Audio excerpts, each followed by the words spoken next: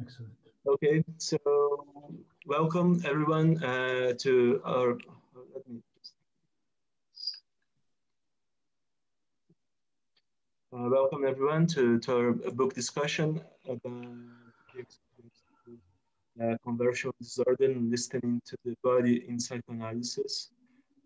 We're very happy to be here with the author herself, Jamieson, and with Professor Rodrigo Fabián from the University Diego Portales, and Nelson da Silva Junior from the University of São Paulo. So we'll start. Jameson will make a initial presentation. Then we'll pass the word to Rodrigo, that will make the first round of discussion.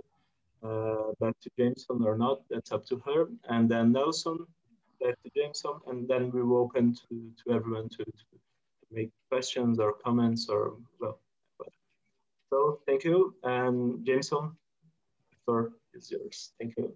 Thank you. Thank you everyone to being here, and especially to Leah and Paulo for organizing these events. I think they're important since we've missed 2 years of SIP meetings, which I look forward to every year. So we haven't been able to see one another. So at least these mark occasions where we try to remember the work that we do together and provide a bridge for, I'm happy to hear that everyone's still waiting to meet in Cyprus, which has been canceled twice, and that we're still holding on to the fantasy of being together soon. Thank you to Nelson and Rodrigo for taking up the task of reading this book and for discussing it.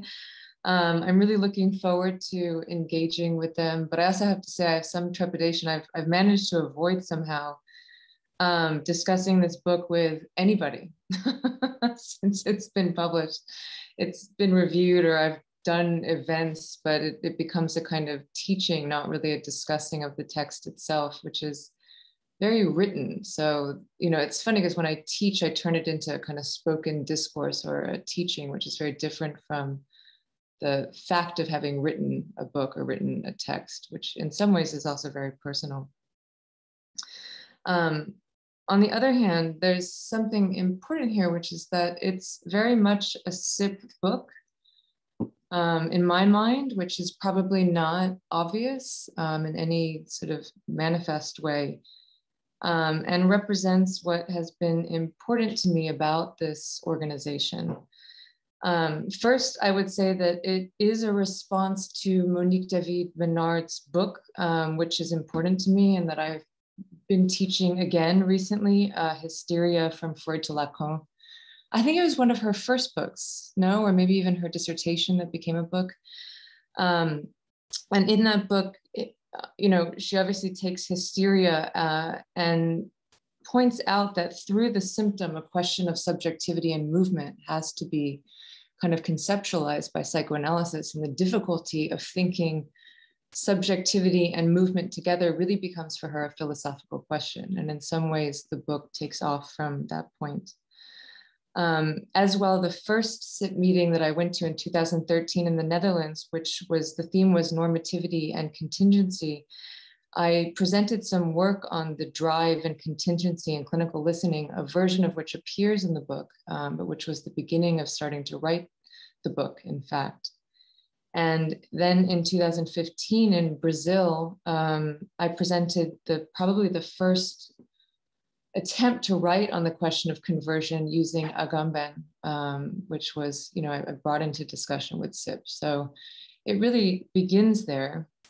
In 2016, the New York conference that I organized with Alyssa Marder, Anybody, she and I discussed the taboo on virginity, which is also a chapter in the book, but the whole conference obviously was on the question of the body, in which I was, you know, still thinking through these questions. And finally, in 2017 in Paris with Beatriz Santos, that conference was on the death drive, and the paper that I gave there took off from the chapter, which is on Freud's paper on the parapraxis from the subtleties of a faulty action. And interestingly there, the question isn't so much the body, but the body of psychoanalysis in the form of its institution and the continuing work of the analyst. and the problems that if we ask a question about the death drive, about the body, that it poses for the training of analysts and the question of the institution, but also the analyst analysis, where the book comes to a close. I just want to say that more generally, there's a lot of conversations with Marcus Colin, Alyssa Martyr, Patricia Garavici, Beatriz Santos, Vladimir Safatel that have been important to this book. So I just want to kind of underline that aspect of things.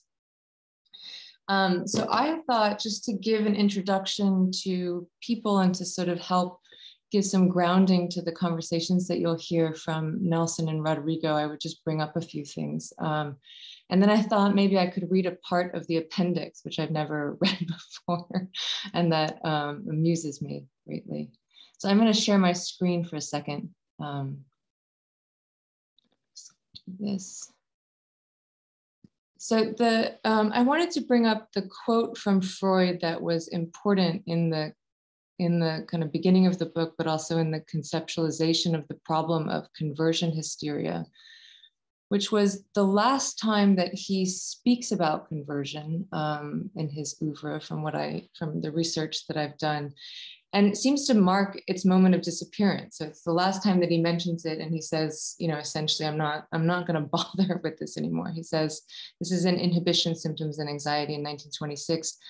Why the formation of symptoms in conversion hysteria should be such a peculiarly obscure thing, I cannot tell, but the fact affords us good reason for quitting such an unproductive field of inquiry without delay.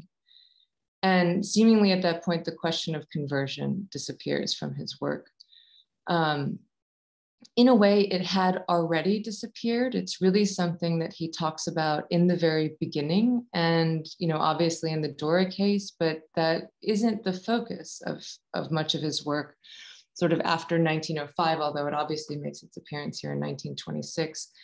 And the points early on that were important to me was, one, the question of conversion as a particular symptomatic configuration that seemed to speak to the symptom par excellence, the analyzable symptom that for Freud could become part of the analytic setting and then be analyzed as such. So essentially you start with a conversion symptom, it joins the conversation with the analyst. He says it literally spreads into the kind of space and time of analytic listening, and then allows the analysis to come to an end. And the way in which he describes conversion is he says that it's an aptitude for transposing large quantities of energy from one sphere to another. And he doesn't necessarily say what sphere, because it can be the body, but it also seemingly could be anything. It just means that you have to transpose it from one place to another. And it's precisely this which fascinated him in the beginning and pisses him off in the end, in which he throws his hands up and gives up. You know, and so I was interested in what this aptitude was. Is it an aptitude that the hysteric kind of brings to analysis, that we cultivate insofar as we hystericize patients, or is it something also in the disposition of analysis and the difficulties of the analytic institution? So that's what's sort of forming the backbone of a lot of the work. I also became fascinated with this graph, which was an early one. It's the schematic picture of sexuality. I never saw, you know, as much as we love Freud's graphs and we go over them again and again, I had never seen anyone focus on this very much. And what really struck me was not just the somatic psychic boundary, of which I was obviously had a question about, but the fact that the relationship to the external object so obviously in this graph has to return through the body. You see the way in which it breaks back in, you know, on the level of the somatic. And that what was important for Freud in distinguishing conversion hysteria against, let's say, anxiety hysteria, was the fact that the somatic, the relationship between the somatic and the psychic had this quality of being able to transpose from one place to another, from the external back into the body to the internal, from the somatic into the psychic.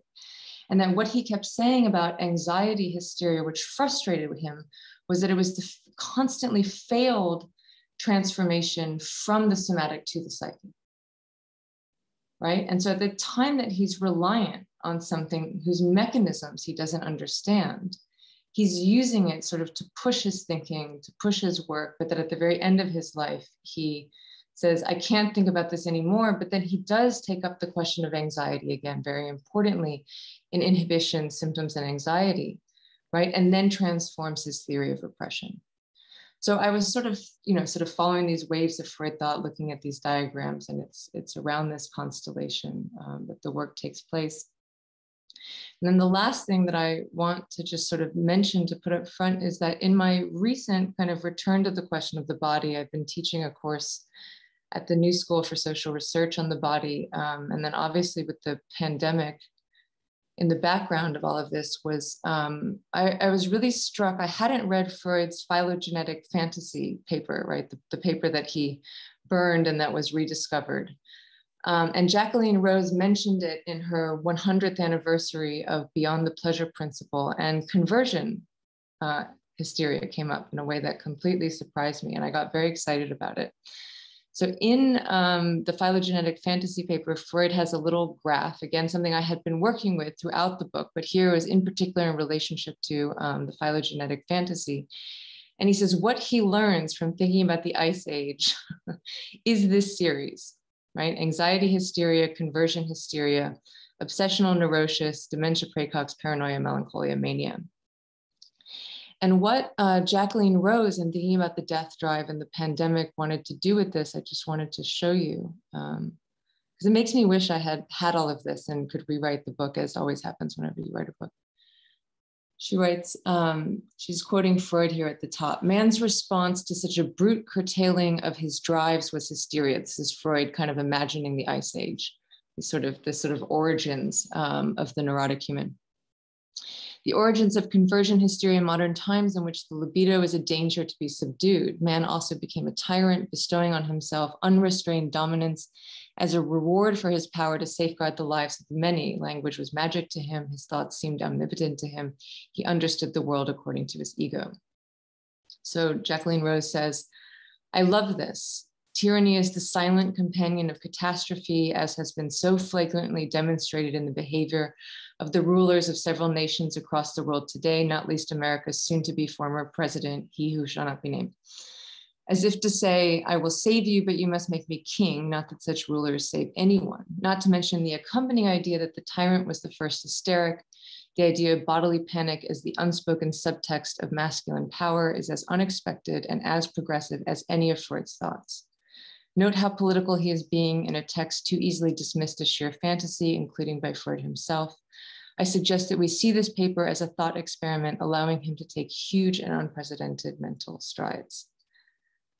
So the book in a way plays with history, it plays with certain moments in philosophy, but I loved pushing this back to Freud's kind of strange history and the phylogenetic fantasy, and then taking that moment and watching Jacqueline Rose, push it front and center to where we are at this historical moment and how we have to think of conversion hysteria behind the pandemic and behind so many of the kind of reactions that we're facing today. So it sort of, in a way, brought me back to the kind of Freudian origins of the text, but fast forwarded me to where I couldn't have imagined this book going. And I just want to say, Paulo and I have been discussing figuring out how to present what was my book event when in 2018, I did a kind of launch event in New York, and I had a hospital. This is my idea for the book event. I had a psychoanalytic field hospital in which we set up in a limousine garage, 20 psychoanalysts with cots, and 10 patients each, where they did a kind of crazy performance of analyzing these patients and putting them through a horrible hospital procedure. And it was a lot of fun. The artist, Vanessa Place, was involved, and she created a kind of soundtrack to the event. And at the end of the event, after the patients had been through this kind of experiment with psychoanalysis, they had to leave, and they came back, and the doctors applauded them in a reverse scenario where it wasn't about the knowledge of the analyst, but in fact, the patient's survival of some idea of what the analyst wanted. They wanted the analyst to know, of which the only goal was to make it out the other end. weirdly, I mean, that was just the event that I constructed with a number of colleagues, including Todd Altshuler and Vanessa Place. But this hospital looked, unfortunately and prophetically and somewhat strangely and uncannily, like the hospitals that have been built around the world for coronavirus. I mean, literally with the beds and the dividers in a giant empty room and the doctors all in white coats and in PPE. Because one of the things we did just for the staging of it, we had everyone in masks and those kinds of protective shells. So if you see these pictures, it's very, very strange. And I do have to say that thinking of writing about the body, writing about hysterical reactions to the body and seeing where we've come, fast forwarding, years beyond obviously the writing and publication of this book, I don't know what quite to do with that. It also makes me slightly ashamed of the book in a strange way. So in the name of shame, I'm going to read you just a little bit of the appendix. This was written after writing the book, and which proves like a funny enactment. So I'll do that and then I'll turn it over to my colleagues. 1 week after turning in a draft of this book for final review to Columbia University Press, I was rushed into surgery for acute appendicitis. It is true that I'd been messing around with my body. I was on an extended cleanse and was visiting various healers. All of this after one such person recommended a mega probiotic that seemed to cause the peritonitis, exacerbated by a weakness in an already belabored system. This was very much my own doing, even if I conscripted others into the performance. I can't really say why I was doing this. The overriding concern seemed to be vanity, if I was going to be honest with myself, yet there was some uncontrollable curiosity about this world, which seeks to heal the body and is full of explanations for just about everything. I was playing at believing in it all, believing that gluten was evil and inflammation a contemporary malaise, which I still believe, that in search for an elusive pH balance, my gut biomes were in need of major intervention and that only infrared saunas could take on a plague of toxins. I wanted to believe and I wanted to figure out what was ideological, as if the two could somehow be separated if I really gave myself over to the project. The problem was that I began enjoying the ritualistic pleasure of it all, including the concreteness of the concerns. Any day now, I will become a new person. Every day I could measure any number of factors, interpret waves of energy or excitement or lethargy as part of a massive process of transformation, and these various self-administered cures.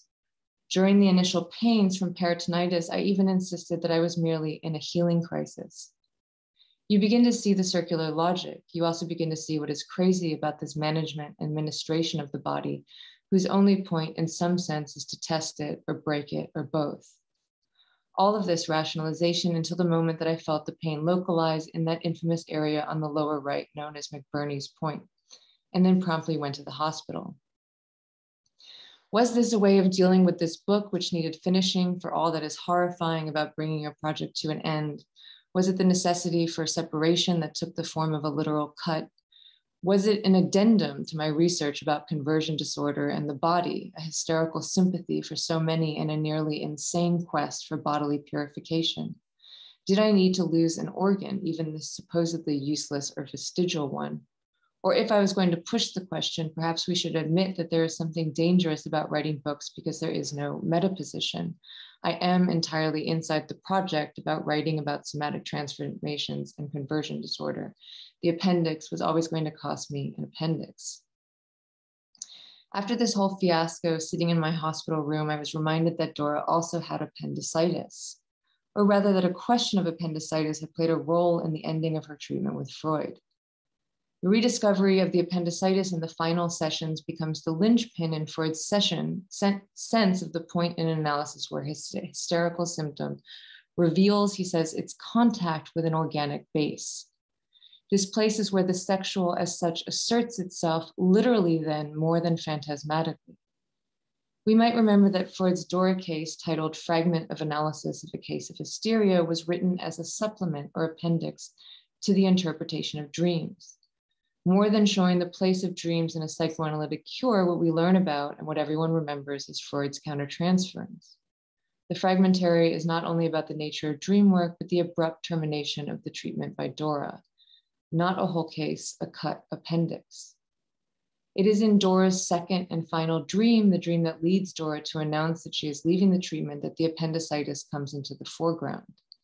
In this dream, Dora finds a letter from her mother telling her that her father has died and that she can come home. After train trouble, a situation that becomes a strange kind of sexual geography, mapping the feminine body through the topography of the train, the station, the woods, Dora arrives home to find everyone gone to the cemetery and settles down to read her big book on the writing table. It is in her associations to this big book that we find the links to appendicitis. Dora recalls that at the time of her favorite aunt's illness, she received a letter that her cousin, her aunt's son, had fallen ill with appendicitis and that she should not come to visit. She went to look up the symptoms of appendicitis in a big book, an encyclopedia. Freud then recalled that after her aunt died, sometime later, Dora had an attack of appendicitis and recognized the special localization of pain that she had read about. Freud says that this is the one symptom that he did not regard as a hysterical production.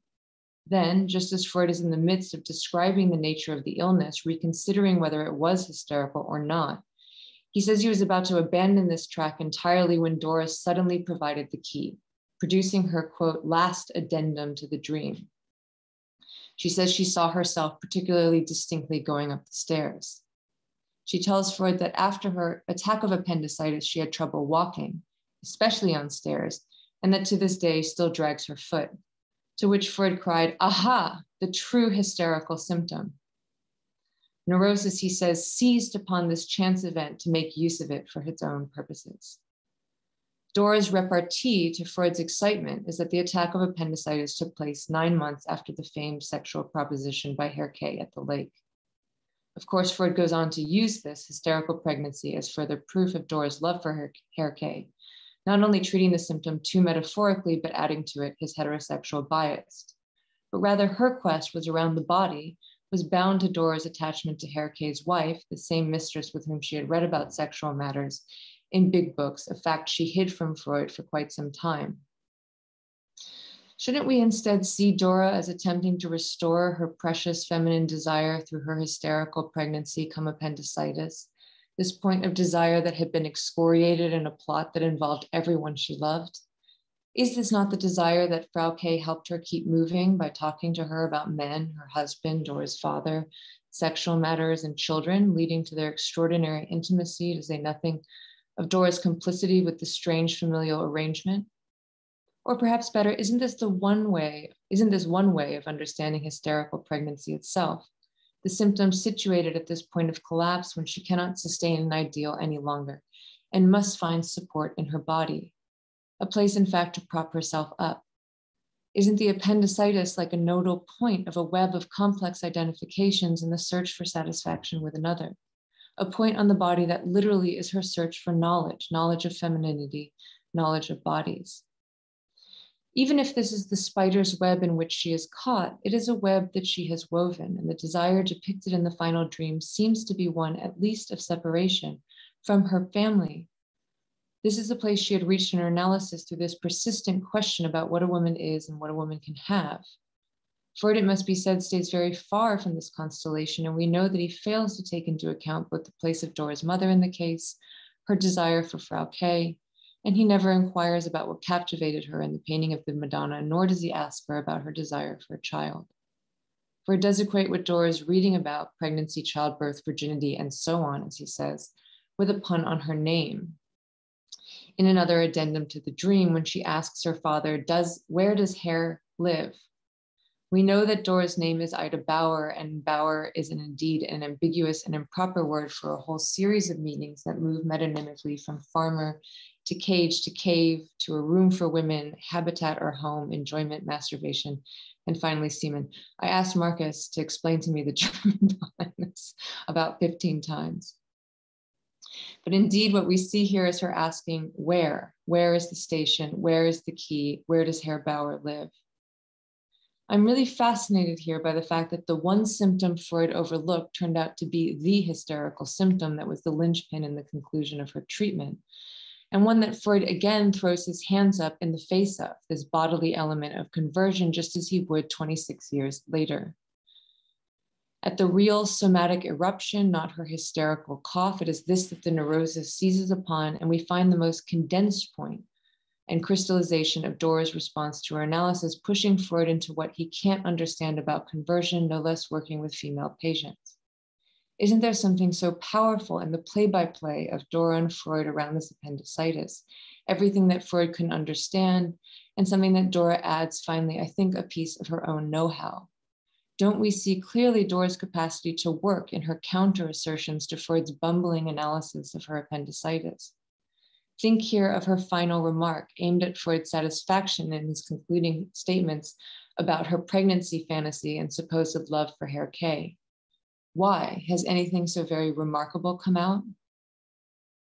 I'd like to oppose this nothing remarkable that has come out to the increasingly intensified and localized sensation at the place of her final conversion symptom, the sensation of peritonitis, but also by virtue of the images in the dream, Raphael's Sistine Madonna, and finally Dora's question about her very name, where does Bauer live? Dora seems to have her sights fixated here, this cartography of the body, the attempt to localize something in response to her repeated question, where? What then was I returning to in returning to this case, my appendicitis for Dora's? My feeling is that it was something powerful about this mythical localization in appendicitis that is also close to the localization of desire, both in psychoanalysis, that hinges on a question, where? Conversion does this. It is the localization that is the work of the symptom, its feat of condensation, and the power of materialization. But it is also the continued expression of desire brought to the point of a precise problem, namely feminine desire and all its bodily exigency. Perhaps to conclude, we should note that appendix indicates a small outgrowth of an internal organ, as well as supplemental material at the end of a book, both organ and writing.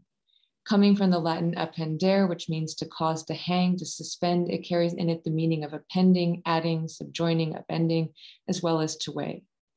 In any case, doesn't all this point to my name, Webster, meaning weaver or spinster, a word that also serves as a derogatory term for a single or an old woman, possibly childless? Importantly, Webster as weaver through appendix traces the fact of separation that is behind every act of joining or appending, the very essence of a supplement. So even if this is a book on the body, we are never very far from the signifier, but we can't forget how literally a signifier must be taken, including the way it moors itself in the body in order to respond to the hysterical question, where? By marking, by naming, by writing, by materializing. The ability to localize is the power of conversion symptoms, this special aptitude that writes itself into its own appendix. I'll stop there. Thank you. Thank you very much, Jameson. Rodrigo, please. Okay, thank you very much. I prepared a short text that is inspired by your book, which, as I will say in my short text, is I found it fascinating and very hard to make a commentary on your book also. So I will share, I would like to share some slides with you. Just a sec. Here. All right.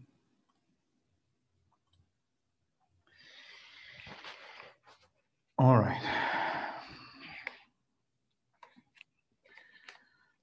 So my subtitle will be The Body of Knowledge and the Living Body. Okay. Well, I have to start by apologizing. What I'm going to read to you today does not do Jamieson's book justice. I must say that I had great pleasure reading it, especially because of the way it is written, which is in a psychoanalytical style. By that, I mean that the knowledge, which is everywhere in the book, does not silence her clinical experience, but rather it is summoned in such a subtle way that it becomes the perfect backdrop against which Jamieson's psychoanalytical practice glows. But I must say The pleasant experience of reading such an extraordinary book was not repeated when writing this commentary. I'm afraid that what I am going to share with you today, which are some critical notes of certain aspects of Jamieson's book, has already been resolved in the book. While I was writing, I was haunted by a feeling of arbitrariness, of not hitting the mark. In other words, as in dream work, I'm afraid I have made the accessory the most relevant. That is why I think that this short and unfinished text does not do Jamieson's book justice. But, and this gave me a little relief, I said to myself, after all, who or what can do justice to the singularity of a clinical experience? Having warned you, and especially Jamieson, about what made me hesitate while I was writing these lines, I would like to begin with the most obvious question. What is a conversion disorder? How is this topic addressed in the book? I think that we can find in it at least two different argumentative threads regarding conversion disorder, which, however, are somehow related. First, conversion disorder is analyzed as a specific kind of bodily symptom and at the same time as the cure for that symptom. I quote Jamieson, "The goal of psychotherapy is not a removal of the pathogenic, but a new state altogether.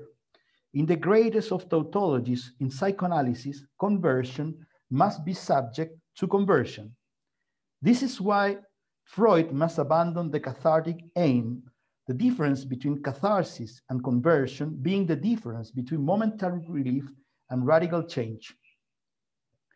In the second place, the book addresses conversion disorder from the broader angle of religious conversion. In this context, the book seeks to reinterpret the process of becoming analyst, that is the move from analysand to psychoanalyst, from psychoanalyst to training analyst, as a, I quote Jamieson, quasi-religious turning point in the strange life of a psychoanalyst. I quote Jamieson, religious conversion is certainly bound up with a psychoanalytical sense of conversion and should not be dismissed as entirely different, nor seen as part of a distant illusory past. Freud's dismissal of religion is too facile. The therapeutic era is more bound up with this religious return than we like to. So, as a symptom or the symptom cure, or as the becoming of the analyst, conversion is the possibility of radical disorder and reinvention. By radical disorder, I mean the possibility of changing bodily existence, that is the onto-epistemological matrix that stabilizes our reality. In other words, from the classical hysterical symptoms which show the possibility of intertwining language and flesh, to the psychoanalytical practice defined by Freud as an impossible, conversion disorder has problematized our given reality, jumping gaps and crossing borders that seem impossible to trespass, redefining our bodily existence. And it does not so by negating the impossible, but on the contrary, by unleashing its power of disorder, of dissolving any given reality, opening new possibilities of becoming. In this context, the question of the body and its presence and function in analysis becomes crucial for the book. Thus, Jamieson writes, I quote, "I have come to the conclusion that what is important is not what a body demonstrates or speaks, that is, making the body a question of translation or interpretation. I have come to see in this body a surface that holds a degree of sexual tension that begins to define what it even means to speak, that is, the body and its particular relationship to the unconscious change the nature of discourse and not vice versa." So, if it is the body that changes discourse and not otherwise, then the question posed by the book is, how are we going to get close to the body? What does it take for a clinical practice to stop acting on the body and allow the body to act? Well, from Jamieson's perspective, the main obstacle to move from a discourse-centered analytical practice to a body-centered one would be knowledge. In fact, a two-sided desire runs through the entire text. On the one side,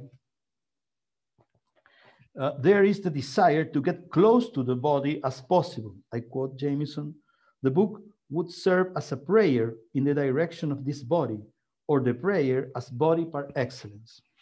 And on the other hand, there is the desire to get rid of knowledge, which seems to be the price to pay for prayer to be heard. I quote here again, "I have a dream that I can one day find the way to get rid of everything that I think I know, that I might be able to begin again. It is a regressive dream, or a dream of regression, the search for fresh eyes, like the inverse phase of a world that likes to think of evolution as a kind of learning curve on a path toward mastery. What would I find if I get rid of everything that I know?" Therefore, one of the main topics of the book is this problematic relationship between knowledge and body. In this context, conversion disorder becomes the crucial concept to interrogate and problematize this relationship, or better, this non-relationship between knowledge and the body. In what follows, I will make a critical analysis of certain aspects of this question. In short, I have mainly two conceptual concerns about Jamieson's book. First of all, it sometimes seems to me that the relationship between knowledge and the body is treated as a kind of dichotomy in which one has to choose between them.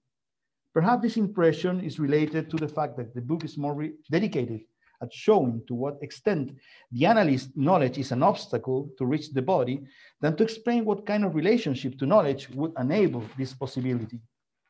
And secondly, my critical approach to the book has to do with the concept of the body. It seems to me that the use of this concept sometimes overlooks its problematic relationship with its ontological status, both in terms of its substance and its depth to the process of unification. So, to begin with, let me try to answer with Freud, Jamieson's question quoted above. What would I find if I get rid of everything that I know? That's the question posed by Jamieson.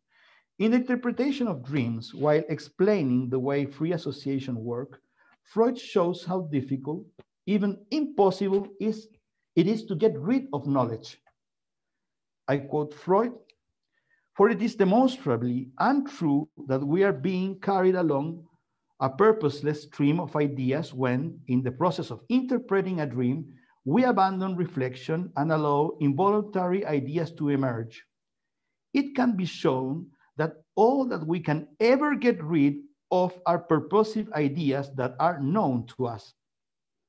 As soon as we have done this, these unknown purposive ideas take charge and thereafter determine the course of the involuntary ideas.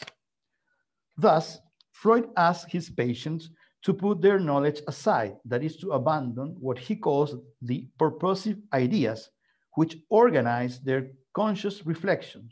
But purposive idea is a very bad translation. The Freudian concept is Zielvorstellungen, which can better be translated as aim representations. The function of them is to create a border, a cleavage, and a certain knowledge between what can and what cannot be stated. The free association rule is an invitation to abandon this preconscious knowledge about what is pertinent to say in analysis, to allow the train of thought to be organized by unconscious aim representations. So the question of going beyond knowledge in Freud does not refer to the conscious-unconscious distinction, but to the possibility of thinking without the frame imposed by aim representations. To think, denken, is an aimless associative drift among different associations. In the project for a scientific psychology, Freud shows that the process of thinking follows the law of association by simultaneity and is identified by him, I quote him, as a pure psi activity. This activity is characterized by liberating the associative train from the aim representations and by producing satisfaction due to the transfer of internal energy and the complexation of the associative network. This leads Freud to one of his most beautiful and precise definitions of the unconscious subject. I quote Freud, an organization has been formed in psi, whose presence interferes with the passage of quantities if that passage occurred for the first time in a particular manner, that is in this graph from A to B, in a particular manner. This organization is called the ego. So the ego is this interference that makes that instead of going from A to B, goes from A to alpha, beta, gamma, etc. That's how he defines the ego there. So to think is the enjoyment of an aimless detour. On the contrary, aim representations select the associations that a chain of thought can include or should exclude. In other words, they establish the rule of what can and what cannot be thought, turning the open rift of the associative network into a closed system of knowledge. From the Freudian perspective, thus, to get rid of knowledge means opening the possibility of thinking. Following Jamieson's perspective, this would also entail that thought should have something to do with the body. But Freud sets on the alarm signals.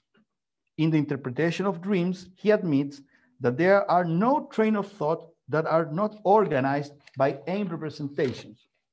Paranoid deliria, hysterical discourse, free play of ideas, or fortuitous associations, jokes, etc., all of them are structured by aim representations. So what is the relationship between knowledge and thought? Does thinking has anything to do with Jamieson's conception of the body? Is it possible to think? The question of the body in psychoanalysis is linked to that of unification. Pilar Palacios has recently shown that the concept of the body did not exist in the first Freud. What was at stake for that Freud was the soma-psyche relationship, not the body-psyche one. As can be seen, the same diagram that Jamieson just showed, which my students know that I'm totally in love with this diagram. So I'm very happy that you brought it. So as we can see in the draft G from 1895, widely discussed in Jamieson books, Freud refers to organs, not to the body. The latter, the body, began to appear 10 years later in the first edition of 3 essays on the theory of sexuality as the unifying and normalizing effect of reproductive sexuality, and then continue to evolve, mostly linked to the Oedipus theory and the phallic function. In the same sense, Jacques-Alain Miller asserts that unlike the multiplicity of life, the body is the result of the unifying effect of the master signifier. Thus, my claim is that the aim representations operate as master signifiers, which produce the body of dreams, that is, a body of knowledge. Freud says that beyond all the severe transformation that unconscious thought must undergo to be dreamed, something is preserved. This something has to do with the symbolic body produced by master signifier. Like an inscription on a gravestone, the aim representation produces a unity that holds together beyond the imaginary existence of the body. This means that the hermeneutics of dreams that seek to unravel their knowledge can only approach them as dead creatures from the past, as petrified modes of existence. Thus, at odds with Jamieson's book, my claim would be that the body, as unification, produces a certain knowledge. So if we get rid of the latter, we lose the body too. But What about thinking? Is it possible to think without knowledge, or to say it in Jamieson's terms, is a knowledgeless body possible? A knowledgeless body possible? Let us go back to Freud. In the first place, to analyze a dream means unraveling the unconscious aim representations which created the rule of what could and could not be dreamed. This is the analysis of the not living body of dreams. But on the other hand, to analyze a dream means something different. It means not deciphering its hidden knowledge, but to confront the patient with the incompleteness of that knowledge. Because aim representation not only transform the open thought process into a closed body of knowledge, but at the same time, in their material existence, they perform the incompleteness of the dream. In other words, they are not only representations, signifiers, they are also marks in the fabric of dreams, open wounds that cannot be healed or signified. This is the other side of aim representation, which is identified by Freud as the navel of dream, the spot where it reaches down into the unknown, says Freud. So, if aim representations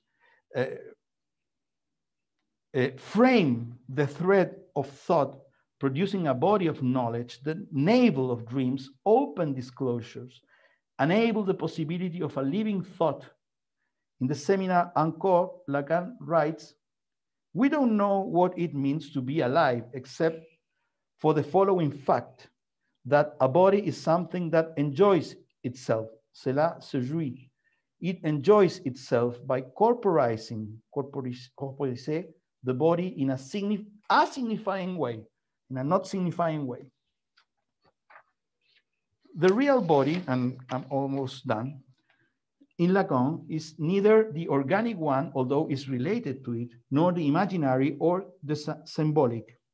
As long as the multiplicity of life is always larger than bodies, it can only appear in them as their incompleteness, the incompleteness of completeness.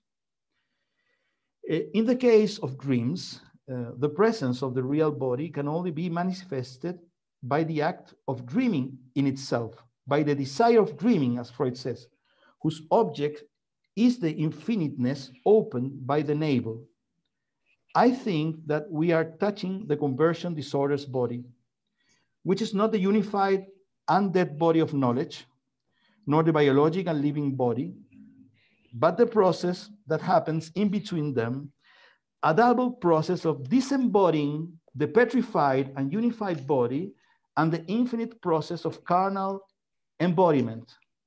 The thinking body, se jouit, enjoys itself. It is not simply a living entity, nor a symbolic dead one, but a living body.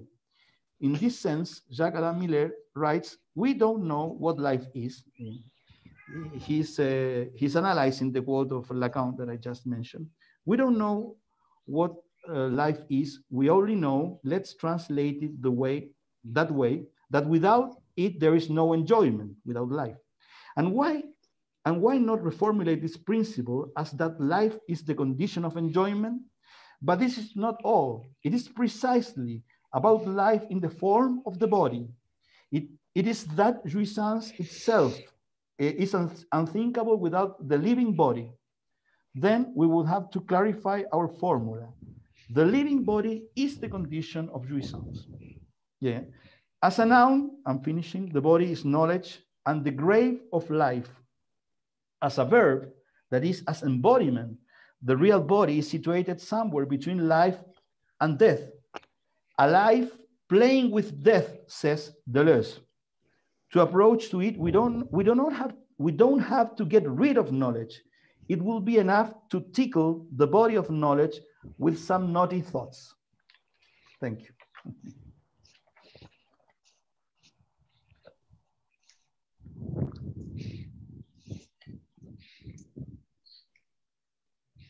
Thank you, Rodrigo. Jameson, would you like to comment or to reply something, or we pass the word to Nelson? Maybe I'll make just one comment, but then we can save our discussion for after Nelson. Thank you, Rodrigo. I was really moved by that. In teaching Monique's book actually recently, she asks this question about the difference between the physiological and the erotogenic body that the question of hysteria kind of poses for her throughout her work. And the points of confusion really in the history of psychoanalysis that we get into in the two. But I really like the way that you reformulate that division in the place where I'm trying to insert myself, because I wasn't happy either with just simply the distinction between the body and the sexual body.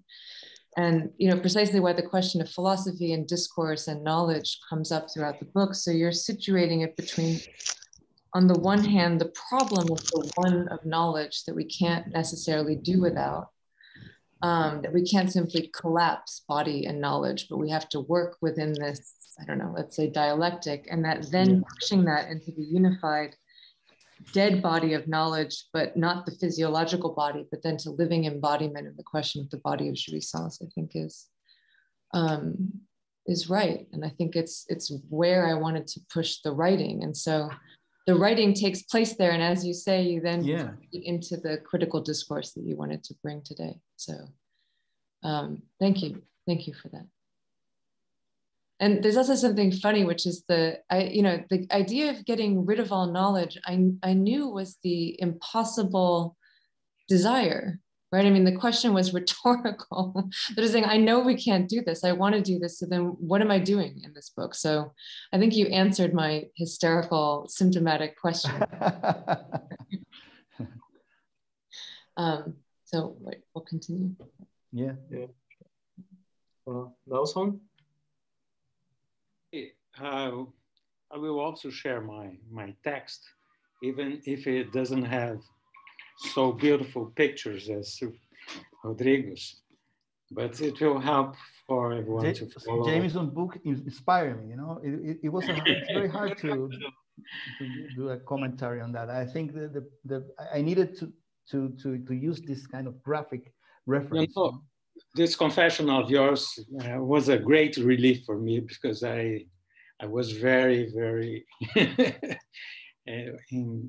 didn't help in that point, but well, let's start here. Yeah. So first of all, I'd like to speak of the pleasure of your book, Jamieson, because it's written with irony and holds many uncanny surprises. And often I felt as having been caught in a kind of a glowing spider Webster, cast into the darkness.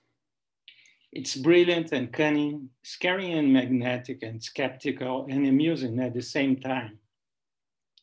I'll try to expose the sequence of a kind of a one-sided dialogue I have had until now, hoping that it invites some reactions. Indeed, the best model of dialogue is perhaps given by Freud in the text, Constructions in Psychoanalysis, a kind of an incomplete conversation between the analyst's interventions and the unconscious reactions to them. A conversation mediated by a gap where no reciprocity is ever met. But still, mutual affections can take place, revealing unexpected thoughts. Already on the cover, thanks Rodrigo for showing us, one finds a kind of a supplementary board of a Rorschach's test, on which I saw, and now I'm sure it is there, or believe it to see, a smoke sculpture of an extinct dodo bird.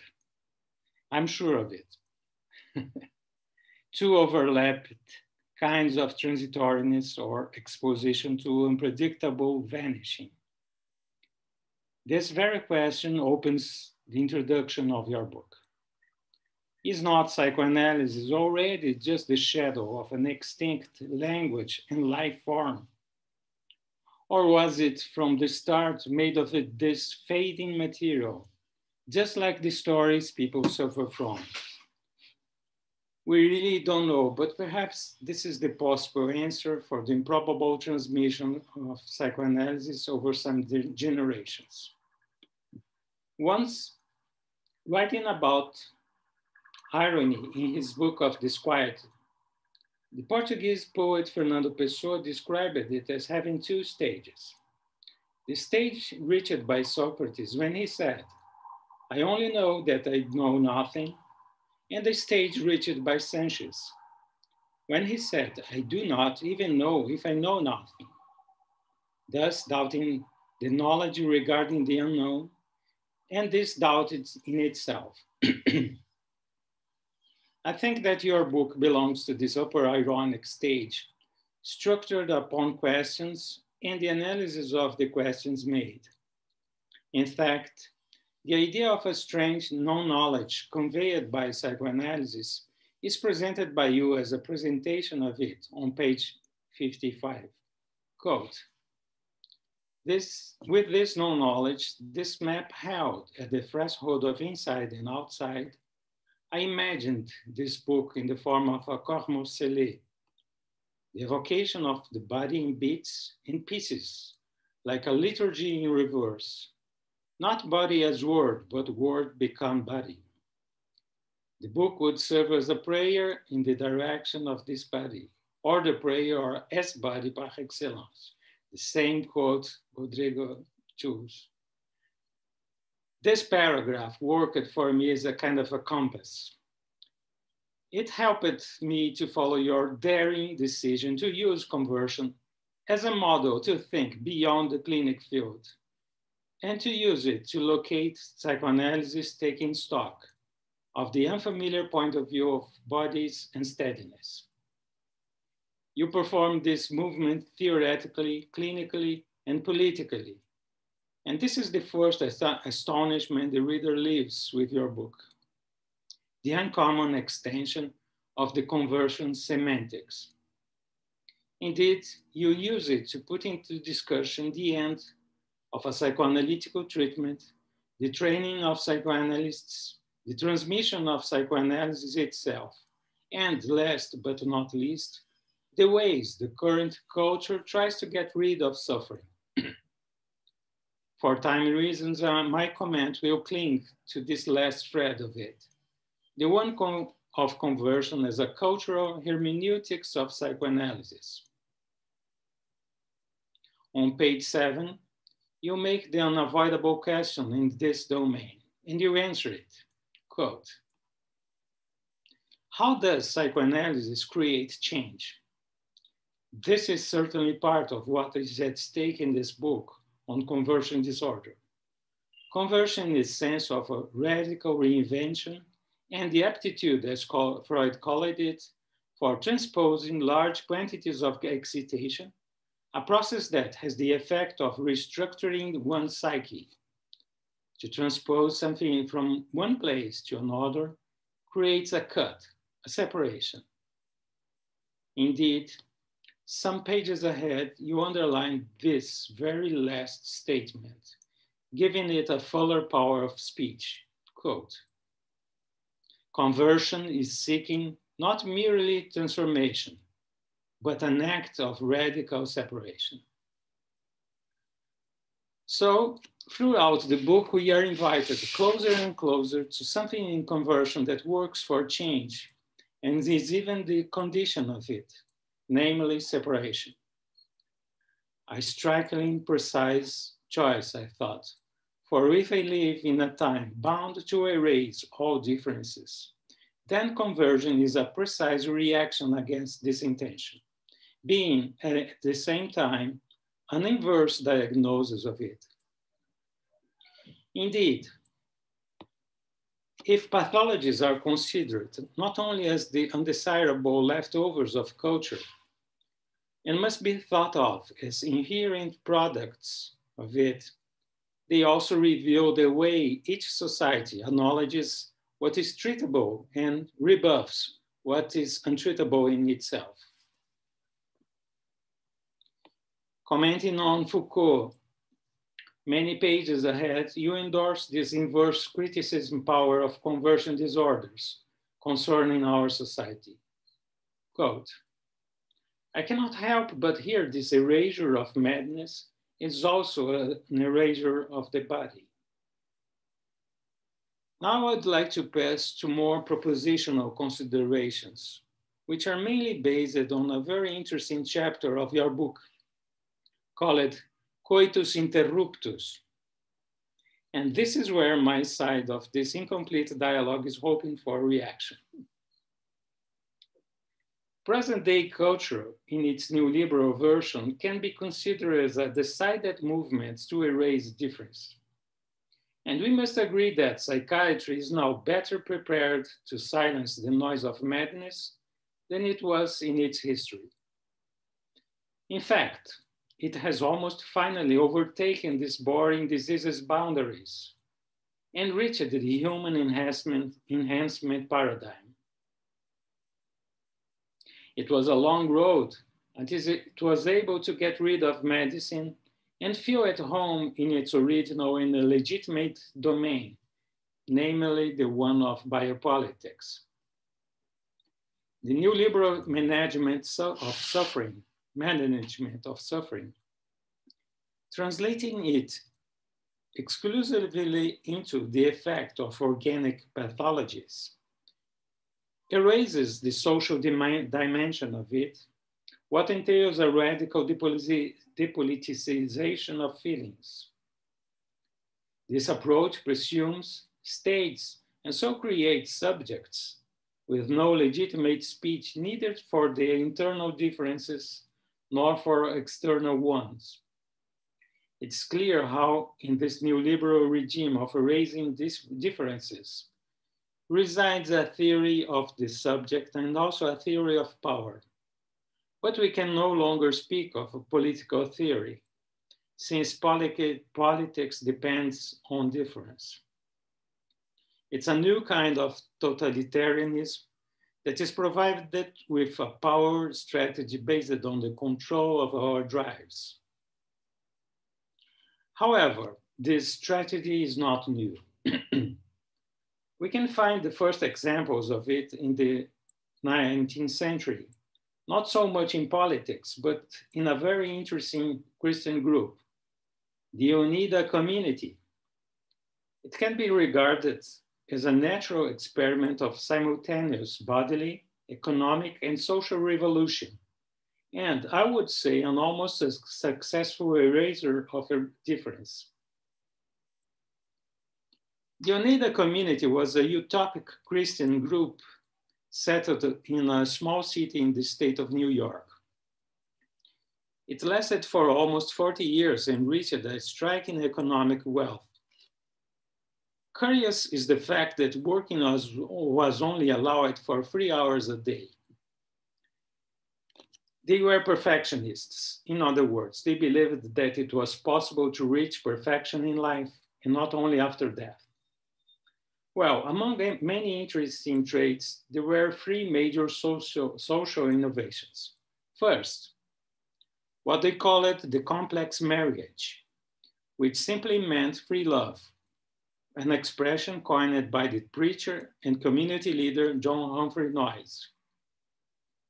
In this community, everyone could have sex with any other member of it, but exclusiveness was forbidden.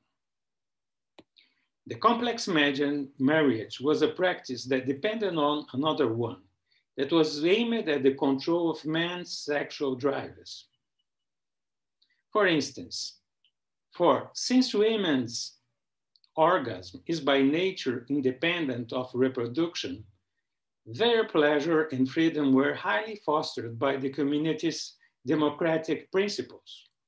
So they have to excel in what they call it male continence, a kind of coitus reservatus, with one important difference to which we will come back shortly. Beyond the obvious instrumental uses of it to control what would be an astronomical birth rate, it aimed at a higher purpose, that of raising perfect children. And here comes the third innovation, the careful selection of the couples who would be allowed to have children. This social practice was called stirpe culture, the culture of the good stems of humans. After they were weaned, children were separated from their parents and raised communally in the so-called children's wing. But let's get back to male continence. It was obtained by a training apart. Women over 40 and supposedly less prone to get pregnant had the task of initiating teenager boys in the training. The goal for these young apprentices was to learn how to separate ejaculation from orgasm. It was believed that ejaculation drained man's vitality and led to disease. But pure orgasm was considered an elevated kind of love. Following the founder's idea, this method, quote, proposes the subordination of the flesh to the spirit, teaching men to seek principally the elevated spiritual pleasures of sexual connection, end of quote. It is tempting here to come back to Freud's ideas on conversion and mental diseases. For the mastering of the male continence practice must have been not only very difficult, but also potentially risky for their mental health. Indeed, if we follow Freud's hypothesis, we should expect that to find very high rates of neurasthenia. Despite having done only a superficial research on the topic, I didn't find any traces of it. But this deadlock in Freud's hypothesis is solved by your comment based on a Lacanian point of view, which is against the idea that it was the sexual frustration of coitus interruptus that caused anxiety. Quote, in an interrupted enjoyment, the body feels the others pulling out or pulling away before any conclusion is reached, namely the sexual non-relation. You use lots of oxymorons in your book. What appears in coitus interruptus is the embodiment of castration. This is why it is named as the source of anxiety by Freud, end of quote. Let's explore it. In coitus reservatus, both orgasm and ejaculation are avoided. Dioneida's male continence instead is based on the strategy of fostering orgasm without ejaculation. Following the Lacanian proposition, the kind of enjoyment evolved in the purely spiritualized orgasm is perhaps an experience of staying within one body or of mixing it with the community or even God, thus a means of avoiding separation. In fact, from this point of view, we could consider the entire Oneida society as truly decided to find ways for the avoidance of separation. Be it the one between earth and heaven, or that between flesh desire and friendship love, they always use behavioral separation as a strategy for the avoidance of symbolic separation. For example, the separation of orgasm and ejaculation, the forbiddance of separation of sexual partners from the rest of community, and the obligation to separate children from parents. If we now quit the Oneida community and come back to our new liberal culture, they won't seem as strange as they would, one being religious and the other lay. Indeed, as you put it, biopolitics is a perversion of religious conversion, which was originally a personal religious transformation. We begin to see how the religious sense of conversion should not be separated from some supposedly secular idea of transformation. Both Oneida society and neoliberalism are looking up for erasing separation, the pursuit of perfection before death, the subject thought of as a whole in itself, the fostering of having sex with the whole community, but belonging to no one, and so on. But our culture is apparently failing in it. And within this failure lies the improbable path for psychoanalysis. In other words, not by avoiding anxiety, but by trying to change something in the way we experience it. That can change everything. By the end of your book, you propose many new thoughts on this possibility, like this glaring suggestion about a genuine psychoanalytical erotic art. The conversion anxiety is critical.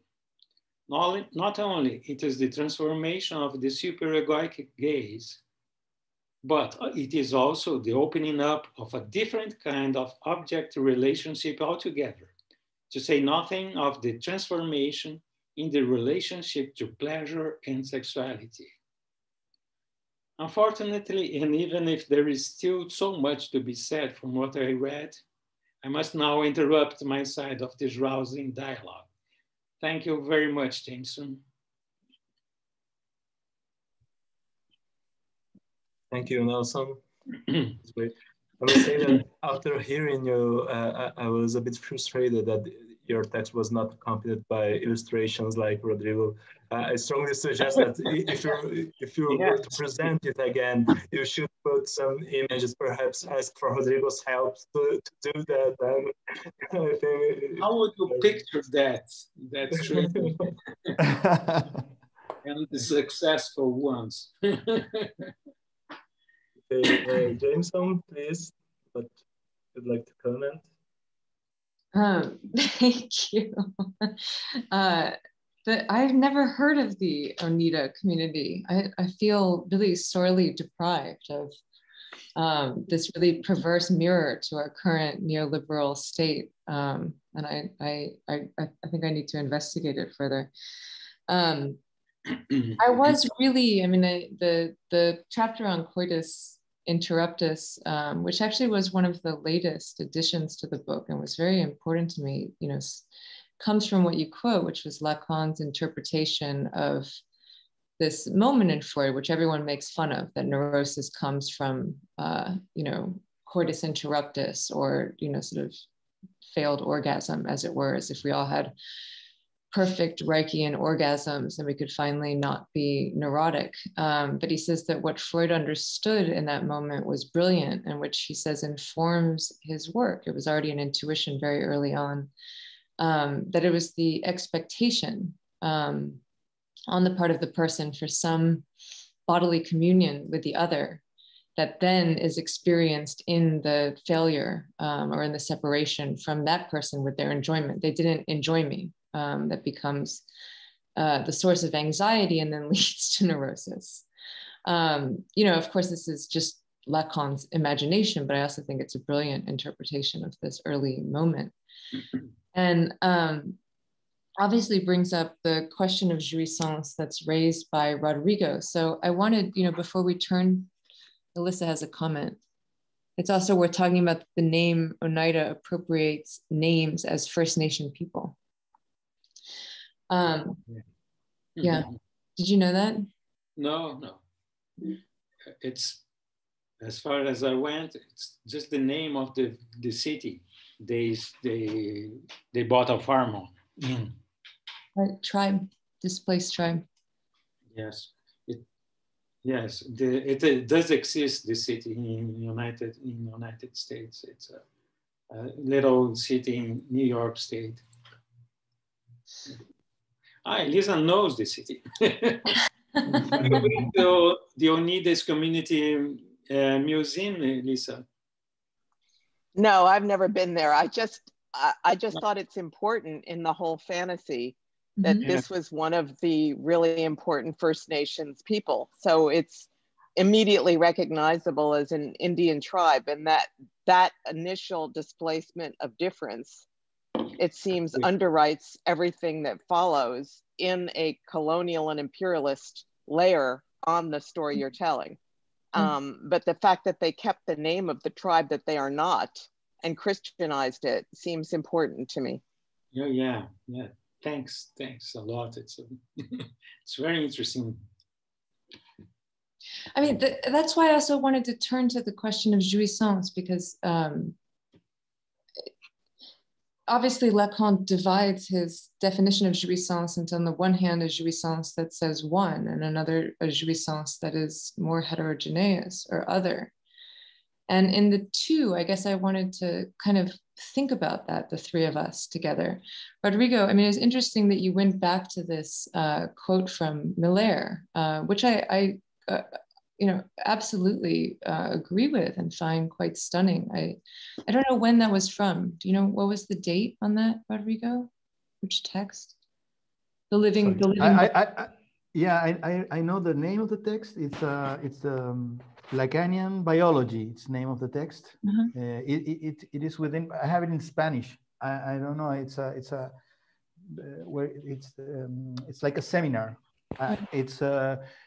I can send you the the name of it. It's about the real. The seminar is about the real, but the chapter, the lesson itself, it's called Lacanian Biology. That's the name of the chapter. It's a huge book it's like a seminar that he did. Is it earlier though? It's not from the recent. No, it's from the 2000s. It's from the 2000s. The 2000s, yeah, from the 2000s, yeah. Because recently Marie-Hélène Bruce, in response to Miller's atrocious remarks on trans, from my perspective, she gave some thoughts actually about the body and the trans question today. And she says that where psychoanalysis understood there to be the name, we find the body, and where psychoanalysis understood there to be the father, we find the siblings. And it's within this kind of lament from that perspective of the decline of the big other, and whatever, the foreclosure of the name of the father that's creating all of the ordinary psychosis that we're suffering. And in that moment, the body becomes something that's just simply a problem.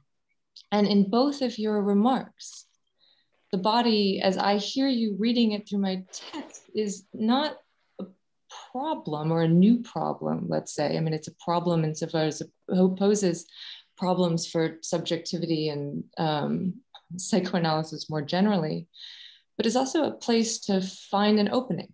Right? I mean, this is what you mean by the navel. This is what you mean by living embodiment. This is also what I hear Nelson saying also about anxiety, and the way in which the relationship between the anxiety and the body is a place where you're not simply in the communal fantasy, right, with God and with everybody else, or in the brotherhood of man, as the Millerians put it. In this very beautiful reading of that moment. And the question of the erasure of differences, which we're very concerned with today. Marcus and I were actually teaching Leclerc recently, and he has this very beautiful Derridian way of thinking about the body through four layers, which is something that I think was probably on my mind a lot as I was working, as I was writing the text, where there's the heterogeneous play of pleasure and unpleasure, which is the way that he reads the body, both physiological and erotic.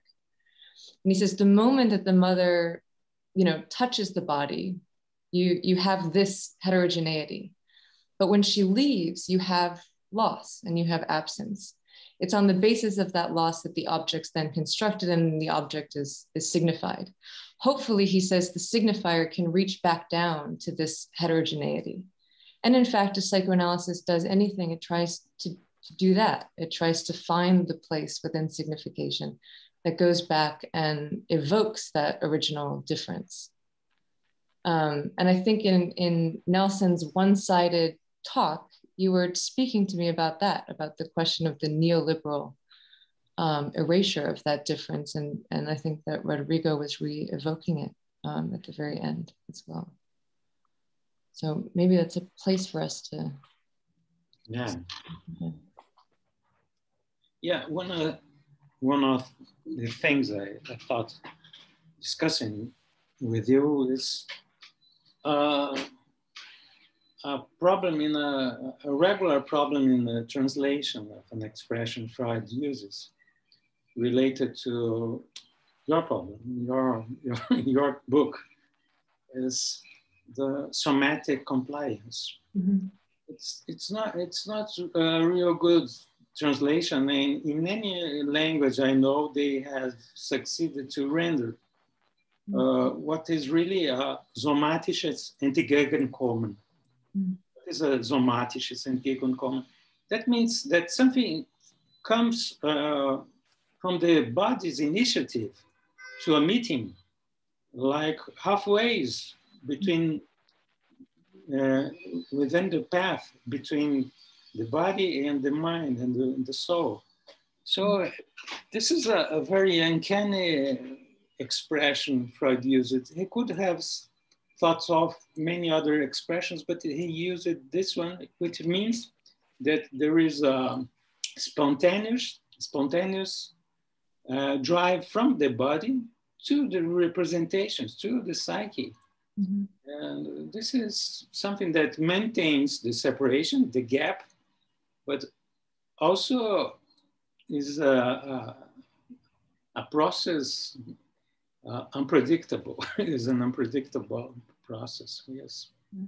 This is something I was always thinking about when I read your book. Well, I don't know how to go further, but yeah. No, but it's a beautiful kind of.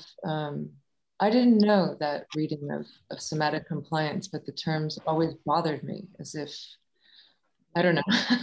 It's too passive to think of some somatic compliance. It's too passive. But the body in the German expression is active.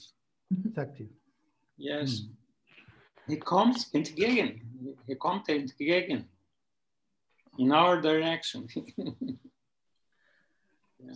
You also see that in the phylogenetic fantasy, which I you know, you didn't know I was going to bring this up because I've only been thinking about it lately and it's not in the book. But when you brought up the dodo bird, and this question of something that goes into extinction, but it goes into extinction precisely because of something that's pushed from the body in the kind of Freudian Ferencian sense of the evolution, right, of our species in this.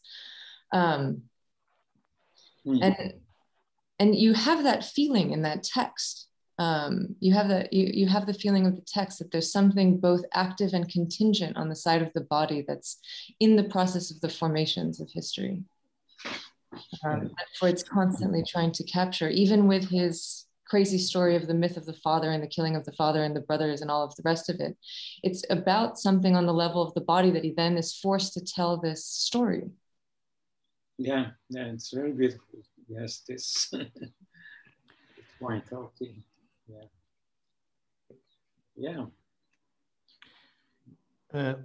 Well, maybe would like to also react to what you're talking about. My problems, or not my problems, my question begins one step before that with the idea of the body as a singular noun. I think that we talk about the body as something that's there, that it can react or can act as Nelson was saying, no? But I think sometimes we go too fast to the idea of that there is a body, you know. So you in English, you have a beautiful word which is embodiment, you know. And when I read your book, I said, why Jamieson don't use this? I think you never use this concept of embodiment. We don't have that in Spanish or in French, I don't know. And I think it's a very interesting word because it's a verb. It's something that captures better the idea that the body is not something just given there, you know, that we can say things about it or can react, but it's a process, I would say. Yeah. So that's one of my points. And the other point which I talk in my commentary was the question of the body and unification. Mm-hmm. which is related, you know, when we say the body, we're talking something that has borders, and there's the body and the other, what's outside that body. And it's also very problematic, I would say. That's another thing that in psychoanalysis is not something that is from the beginning, you know. It is not in Freudian theory, I would say that the first Freud, it's the problem of psyche soma, as I would say. Soma, I'm not sure if the same as the body. He talks about organs, you know, in this marvelous diagram. And well, it is the process of building the body is all the question about narcissism and the phallic function, you know, all that stuff. So those were my concerns, you know. So I would like to ask you about this concept of embodiment. What do you think about it? Why don't you use it? Or no, it's the right question, and I hear your concern about the like capital T body. And I think after I was done, I thought, why did I not use embodiment? I very, very purposely did not. I think probably a local problem, like a United States problem, that embodiment is all the rage right now. And I had this aversion to it because when you hear about it, it feels much too performative for what I wanted to speak about, which ironically is what you're talking about, both the heterogeneity, the body in bits and pieces, as Nelson's quote brought up, the organs, the skin, the flesh, the pleasure, the unpleasure. And I think you're right. I wish embodiment, I think for me, embodiment speaks to that, but I didn't feel in contemporary discourse as if it would, and I avoided it. And maybe it was a mistake. Because I certainly understand why the body becomes a problem the minute that you hear it that way, as opposed to something that's an embodiment, that's a process, that's in movement, and that certainly invokes the kind of aimlessness that touches the Jamieson, body. I think you're giving in too early. Okay. I think Lisa. You should push back, because I do agree with your sense of the local problem. Embodiment has a whole set of connotations and is more conscious and more willed, and, you know, I mean, and it also has a philosophical legacy, you know, Merleau-Ponty and others phenomenologically. And I actually think that what Jamieson's doing is closer to what you're describing. She calls it the body, but it goes through a lot of different transformations. It's not clear that it's as unified, Rodrigo, as I think that you tell it. And I have a question for you, which I don't know if I can formulate well enough. I mean, I was really intrigued with what you had to say about thinking. And that seemed to me the place where you were questioning Jamieson, of sort of what is less about the ontological status of the body, because I think she could push back there, but more about what constitutes thinking, and about that. I guess what I'm saying is that I felt that you were formalizing or possibly totalizing something about the navel of the dream, or the energies of aim presentations or aim energies. And it felt like there was a retotalization happening in your redescription. And so I just wanted to hear more about that, because for me, the navel of the dream is more unknowable than it turned out to be by the time you were done with it. So let's make a round of questions, if it's all right. So Leah wants to pose a question too. And Sarah sent a comment on the chat. I don't know if she wants to elaborate on that a bit, or if it's just a comment. Leah, go on. And then, thanks. And afterwards, Sarah first, okay.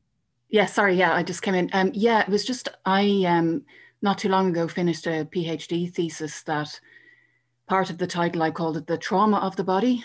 And I deliberately didn't use embodiment I'm not sure I had completely thought it out too clearly, but I think from a Lacanian perspective anyway, I was trying to introduce the idea that the body is always somewhat other. You know, we can never fully inhabit it. And I think something about the concept of embodiment, as Jamieson was saying, it's all the rage. And I think there is something trendy in that idea that of this attempt to diminish the mind-body dualism, which I think we can never really completely diminish. So yeah, that was just my reason for not using embodiment. Yeah, that's it. Thanks. Okay, thank you, Sarah. Leah? Yeah, thank you all for your great interventions. I'm very happy to see everyone here. It's really nice. Jameson, I'd like to pose a question in relation to the comment made by Jacqueline Rose on the draft on phylogenesis. This draft is very dear for me. It's very important for my own research on Freud and for my own route at SIP, for the work I have made at SIP's contexts. The paper I gave in Nijmegen was on this draft. And I think it's very interesting, the comment made by Jacqueline, because she says tyranny always follow the catastrophe. And we know that this draft by Freud, it's deeply connected, of course, with totem and taboo. And of course, we find there all this sort of equivalence between culture and masculinity. And it has very heavy developments on Freud's thought regarding all of his theses on femininity. And so what I'd like to ask you is something like this. Is this locus of tyranny in culture that is linked to masculinity? Does it overlap the notion, somehow, the notion of hysteria? Have you thought about this? If we look at the culture through this equivalence with masculinity, and we find this thesis on Freud's thought, does it say something about hysteria? That would be my question. Yes, thank you.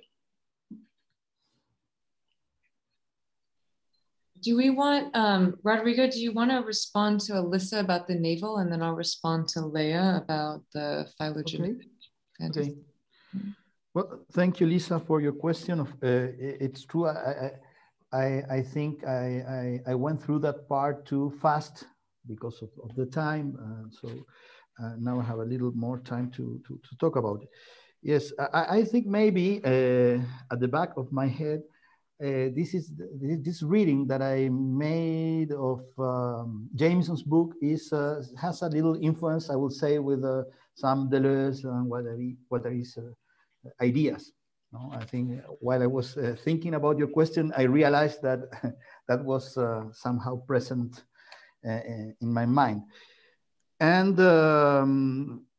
yes, what I said about the navel and the aim representations is that yeah, I mean, there are two, like in the dreams, I will say there are these 2 points of concentration, or these 2 points that the dream refers to. You know, aim representation has to do with, let's say, this knowledge or the sense of the unconscious sense of a dream. You know? But at the same time, Freud speaks about this navel, which is in a way it's the same place, because it's well, the whole dream talks about it, but it's this impossible place. So the first difference, of course, is that the aim representation is the promise of closure. You know, it's the promise that last interpretation is possible, which is not, because there's the navel. That's what Freud says.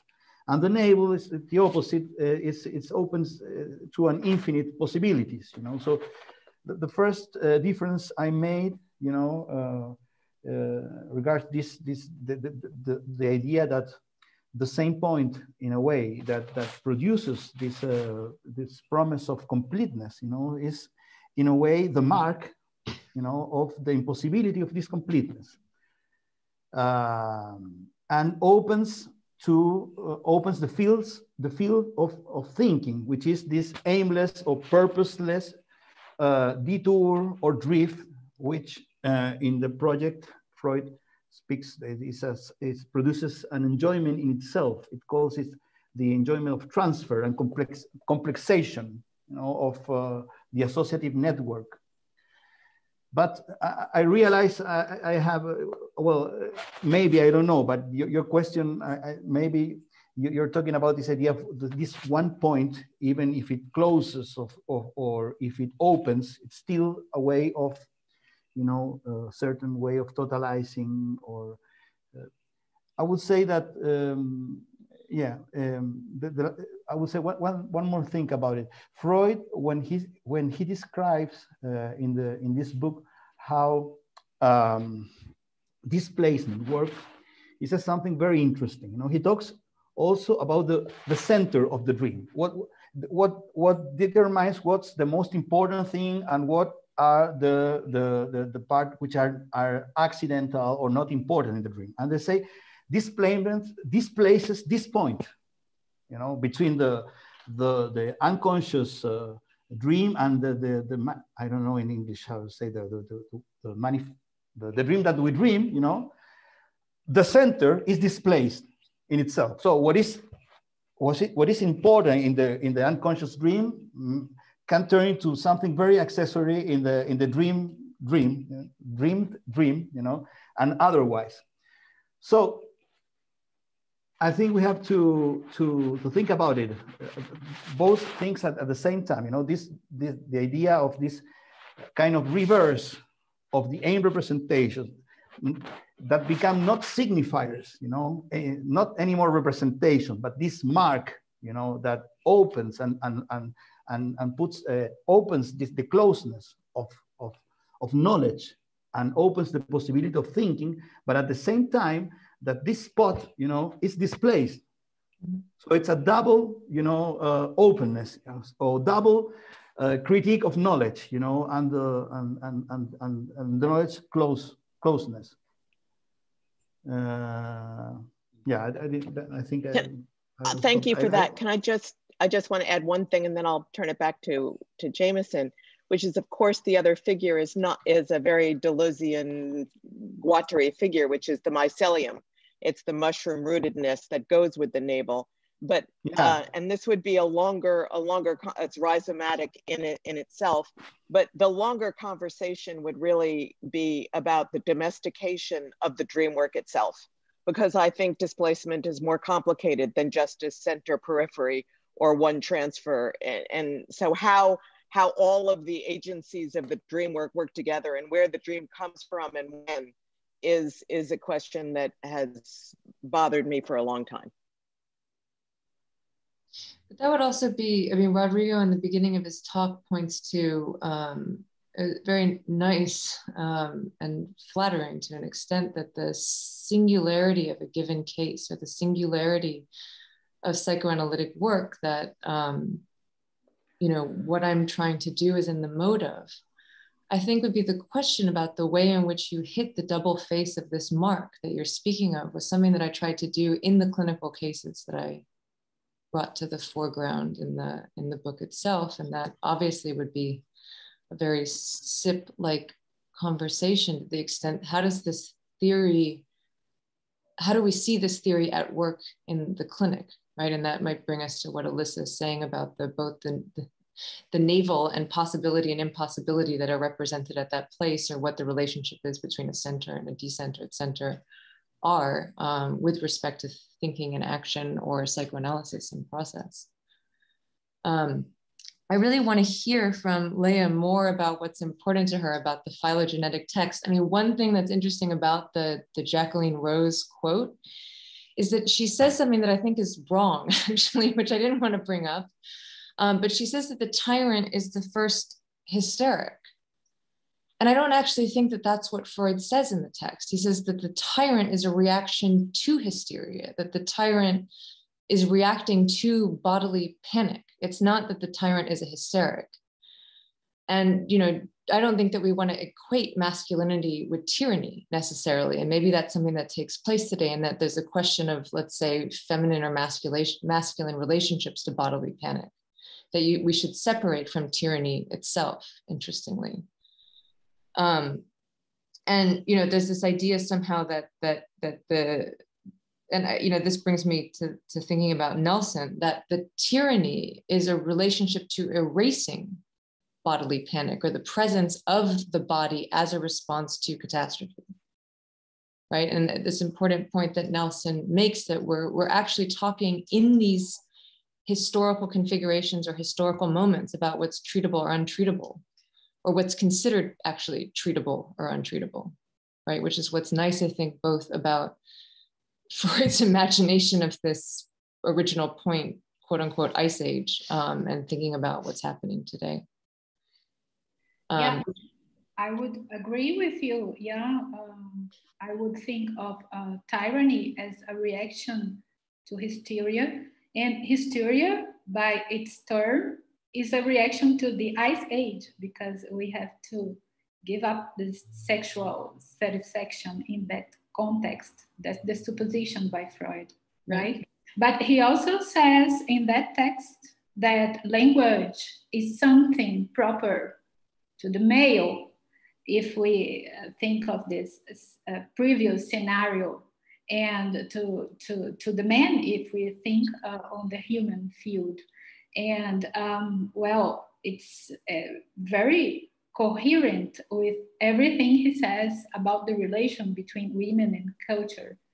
And well, I have a reading of this draft that focuses on some philosophical deadlocks that I think Freud reaches when he's building all those theses on phylogenesis. I can share it with you if you are interested. But I would very much agree with you. Tyranny would come up in that scene as a reaction to hysteria. Yeah. But my question was about this.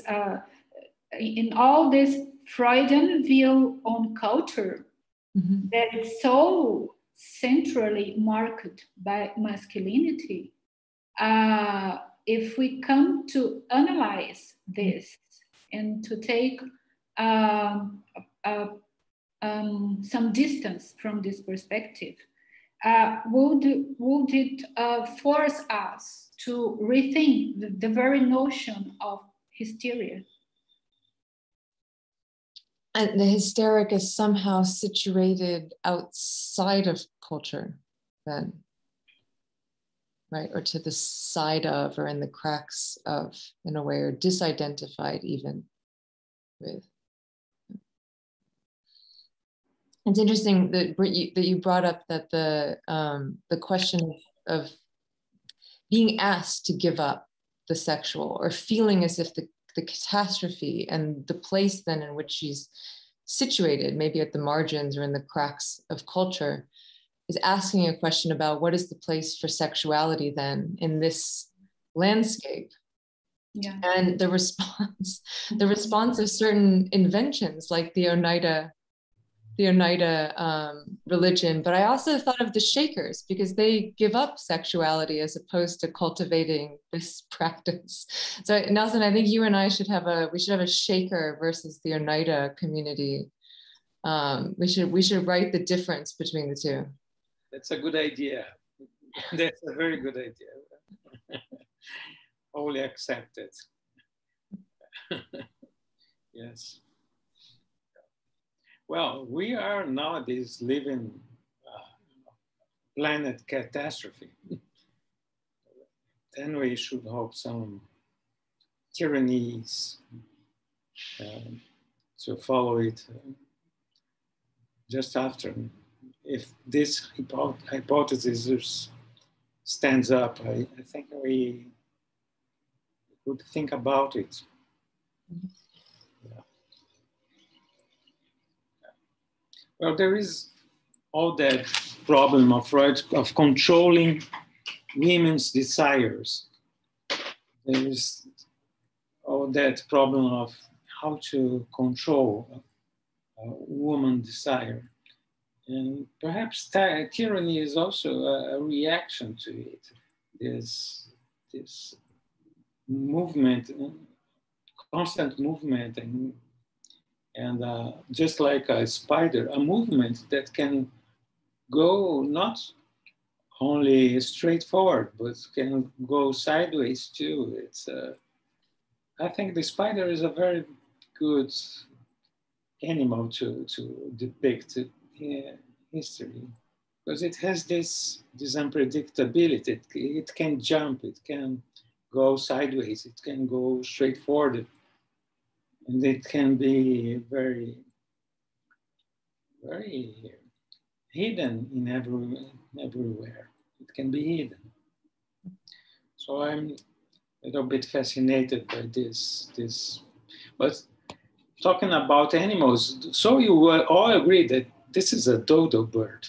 This is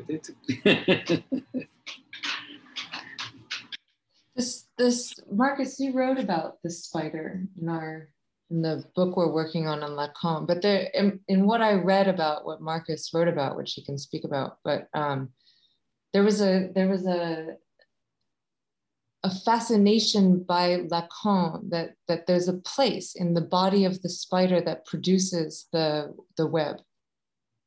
Okay. You know, I mean, you know, as if it's the place where it's localized, this production. I think it's another image for the omphals, for the navel. The navel. The navel. Yeah. And to distinguish between the place from where, as if it were a center, the whole of the net emerges, and that center being part of the web, like the spider being part of the web and also the origin of the web. And it's the same paradox and the same dialectic that is unfolded by Freud in the mycelium. Yeah. And Lacan was very fascinated. I've started to collect the passages where he alludes to the spider. There's the famous one in Seminar 20, and there's some reference to Spinoza. And Spinoza was completely obsessed with the spiders, and he would have them fight against each other. And it's a very interesting history of the spider in philosophy and psychoanalysis.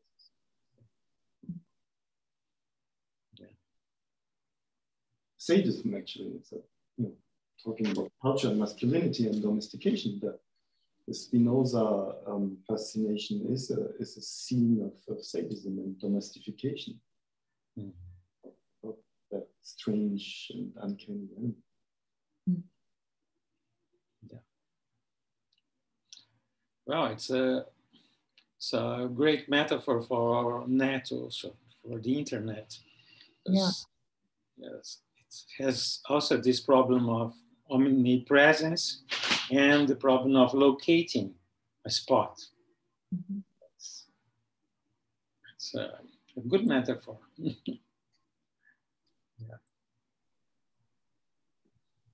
Well, I think we're almost in our time limit, so I think that perhaps we can end it here.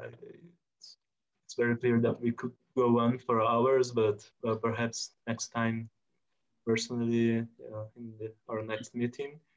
Well, James, so thank you very much, Nelson, Rodrigo, and everyone who participated on that. Thank you. It was really great. I'd like to invite you all again to our next book discussion on Vladimir Safatli's book, Manière de transformer le monde, de Lacan politique émancipation. It will be discussed with Beatriz Santos and Marcus Cullen and mediated by Isabelle Tillier on June 18th. So you're all welcome again. And well, that's it. This recording will be available in our YouTube channel. So if you'd like to share it in the beginning of this week, it should be already uploaded. And thanks again. It was very nice to see you, Val. Always a pleasure. And see you soon. Bye-bye. Bye-bye. Bye. Thank you all. It was great to see you. Nelson, Rodrigo, will you send me your texts, please? I would love. Of course. Yeah. I'll send you right away. Thank Okay, you. I'll send it to you. Thank you. Bye. Bye. Bye. Bye.